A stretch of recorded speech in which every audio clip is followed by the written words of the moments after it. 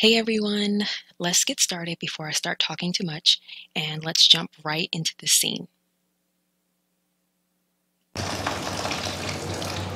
يلا يا فتحي يا ابني. تعالى معانا نقعد تحت في القهوة. No, thank you. So let's watch it one more time, and I know you're like, what is going on? But we'll talk about it in a second. Okay, one more time. يلا أستاذ فتحي. يلا يا فتحي يا ابني. تعالى معانا نقعد تحت في القهوة. No, thank Okay, cut them off. But let's just go back to the very beginning part. That's going to be the topic.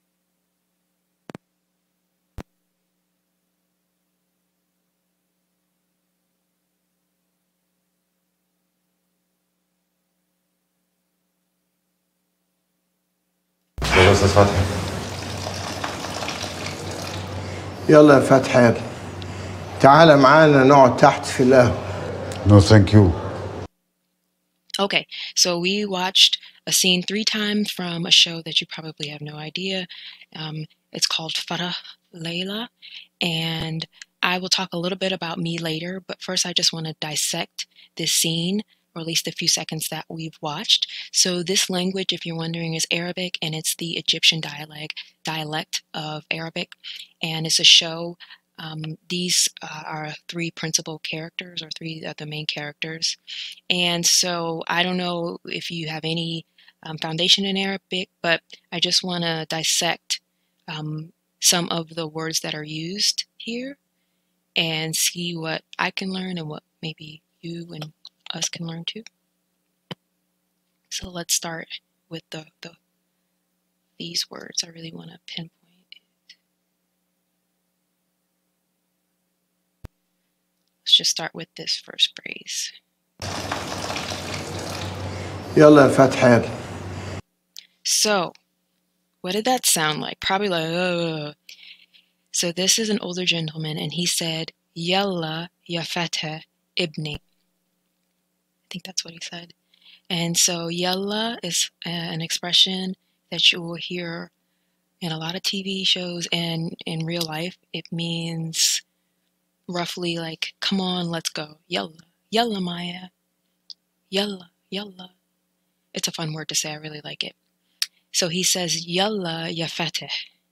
So ya is a prefix. I'm not sure. I'm not a linguist. I'm not sure what part of speech you would call it, but it is a way to address someone.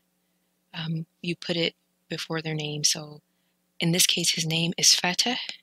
So he says, Yalla, like, let's go, Ya Fatah. And then an interesting piece that he says at the end of that phrase is Ibni. So Ibn is son, and Ibni is my son. And I love this expression because it really shows you something about the culture. This guy over here is not his son. Neither of these men are his son. But in this context, it's kind of like a term of endearment. So altogether, he said, Yalla ya Fatah ibni. And if you just look at this scene, look at their faces right now, would you say they're happy or sad? Let's just go with sad. And so they are, in fact, it is a serious situation, and the guy that was awarding the plants, Mr. Fatah, he is stressed at the moment, and so they're inviting him somewhere. So let's just go back and play that first sentence, and then we'll listen to the rest. يلا يا فتحي يا ابني. تعالى معانا نقعد تحت في القهوة. No, Okay, so this next piece is a big chunk. What does it sound like? I know you're like, what? But when I say sound like, I literally mean sound. When I hear those first 2 words, he says, Talamana. Like, it just sounds like a song, like, ah. So I'm zeroing in on that because I think sound is such an important part of language. And it just sounds so different. It's coming from here. It's like, ta'ala, mana. So, ta'ala is like, come. It's a derivation or variation of the word ta'i, which is like come, or I think the modern standard Arabic is ta'ati, ta'ti, come. So this is in the command form, come, like ta'ala, ta'ala. And you can hear the emphasis in his voice, ta'ala. And then ma'ana is with us. So ma is with, and then the na is us. Come with us. Ta'ala ma'ana. Ta'ala ma'ana. And so that's that part. So it's an invitation. Ta'ala ma'ana. And I like that phrase too because it's practical. It's something that you could use if you were speaking with Arabic friends or people that spoke Arabic from any country, really. If you just say, hey, come with us, ta'ala ma'ana, you could gesture to them and then use those words. So I like that phrase because it's practical, and I hear it all the time. People use it, ta'ala ma'ana. Another thing I like to do is when I'm learning a new sound, before I even get to the definition, is just to play around with the sound, because like you'll hear that's kind of like not a Western sound, or at least maybe not that far back. So I like to just play around in the mirror like ta'ala ma'ana. And I think it helps with my accent, and it just helps with sounding more authentic.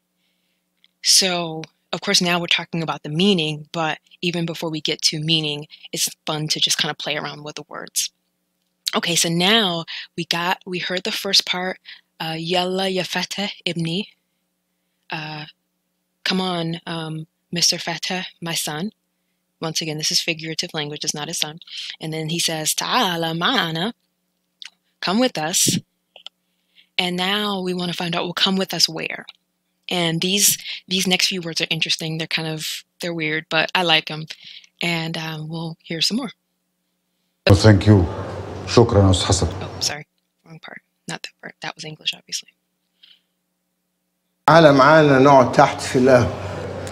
Okay, so he says, Ta'ala ma'ana nod taht fil ahwa.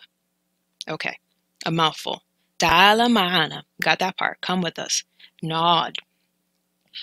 I'm not an expert, I'm not fluent, but I do believe he's saying, come with us, sit taht, under, fil kahwa, in the cafe. So let me just review that again. Ta'ala ma'ana, come with us. Nod, sit. Tahat, under or downstairs in this case. Fi, which is in. El kahwa. Kahwa literally means coffee, but in this case is cafe. So he's saying, come with us downstairs and sit in the cafe, and they'll have coffee in the cafe. So a little bit about the word nod. You'll hear it in so many contexts, but in this case, it literally means sit. And so he's using it like nod, sit. And with the N sound, we know it's we, so it's including all three gentlemen. He's saying ta'ala, ma'ana, nod, sit, we sit. Tahat, tahat, under literally means under, but in this case, there's a cafe downstairs, so they're using it like come, sit downstairs, nod, tahat, downstairs, fi, it's a preposition, is that right? In, sit in, fi, el kahwa. Or maybe he says ahwa. So you'll hear that often. Anything that starts with the kaf, is it? It is often like it's cut to a hamza. And so instead of saying kahwa, they'll say ahwa. And kahwa, ahwa, it means coffee, literally. In this case, he's inviting him to the cafe. So kahwa can be coffee. It could also be cafe. So I know this is probably crazy, but so now let's kind of go back to the beginning of where we started the scene and see if it sounds any more intelligent. Okay, I want to get it to certain. يلا أستاذ فتحي. يلا يا فتحي يا ابني تعال معانا نقعد تحت في القهوة. No, thank you. Any different? Any better? So I hope you were able to learn some words. I feel like I did. And ta'ala, ma'ana, come with us. Yalla, ya Fateh, ibni. Come on, come, my son. تعال معنا, come with us. نقعد, let's sit, تحت, downstairs. في القهوة, in the cafe. Yeah. So next, that was just a sample. I wanted to get this project started. Now I want to talk about a little bit about my background, not too much, and then we'll talk about another scene. My name is Maya. I have been learning Arabic for a little over 3 years, and I'm just really excited about the language. I've had several teachers. One of my early teachers was Professor Mahmoud Al-Kafawi. He's Egyptian, and he introduced me to this way of learning where he introduced media, and these are some of the exercises or the kinds of exercises that we did, and it just ignited this excitement in me about the language. So I've been watching Arabic TV shows primarily from Egypt for several years, and I just really enjoy the media itself, but I also enjoy the sounds of the Egyptian dialect. As you may or may not know, Arabic has many different dialects depending on what country the speakers are from. It also has a modern standard Arabic that is well understood, and it's not necessarily spoken. It's used in broadcasts, it's used in newspaper. It's the written form. This is a huge topic. I'm not even going to get into it, but basically Arabic has two main forms. It has spoken and written. The written is the modern standard Arabic. Anyway, long story short, both are important. It's not which one is better or which one. They both serve different purposes. Obviously, spoken is what people speak, and written is what is written, and it's also used in broadcast journalism, etc. Anyway, I found that watching shows is a way for me to pick up on some spoken dialect, and it's also a way for me just to enjoy the learning process. And so I wanted to do this as kind of a project to help myself learn, to really kind of solidify or fossilize some of the concepts that I've already learned, but maybe just share some of my enthusiasm with others. And I think it's a method that can probably be used for any language, like anything, is to watch shows. And one of the things that I'm still learning is how to listen and how to watch shows, because these shows don't have any subtitles. So it's like, well, I'm not going to know what they're saying. But even if you're a beginner, you can still just watch these shows. And then you have to find a way to watch them without getting too frustrated, because you're not going to know. But the cool thing about Arabic shows is that there's a level of drama.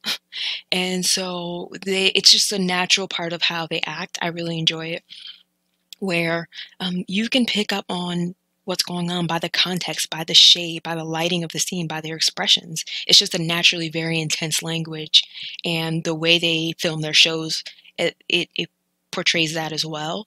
So after a while of hearing some of these same expressions, you'll start to hear some of the same words, and you'll also start to hear some of these sounds. And what I like to do is, while I'm watching, is to repeat it, even if I don't know what they're saying. So when I first heard ta'ala, I was like, Allah. It's like I just sing it. Even some people said Arabic, in particular Egyptian, sounds like they're singing ta'ala, mana. It says this sings. And so I like to play around with it just to have fun with the sounds that are coming out of their mouth, because these sounds are very different. So that's part of what this exercise is about for me. I'm hoping to do some more of these, and we'll see. I don't know if it's helpful or not, but I'm enjoying just the process of watching and learning. Thanks. شكرا يا استاذ حسن. اتفضل حضرتك روح القهوه وانبسط. Not what I meant to do.